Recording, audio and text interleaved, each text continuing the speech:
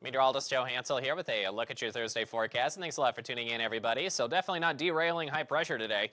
We're going to see widespread sunshine across the area. Temps, though, at or even below averages still for many of us. 56 in Houston, which is above normal for you today. Kansas City, 44. Amarillo, right in between near 53. Next cold front cuts into the region Friday night into Saturday.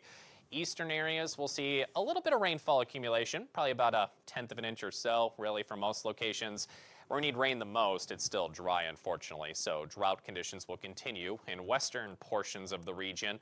Otherwise, soak up the sun, enjoy the quiet weather today. Friday night into Saturday, our next front kicks east to the Four Corners region, and that'll give us our next chance of showers. Frosty cold for many of us overnight tonight. Amarillo at 32, OKC near 35 in Oklahoma City, and you're back up into the 50s for your Friday, 54, 75 down south by Brownsville, and Friday night, Saturday morning, we'll watch for that opportunity of rain.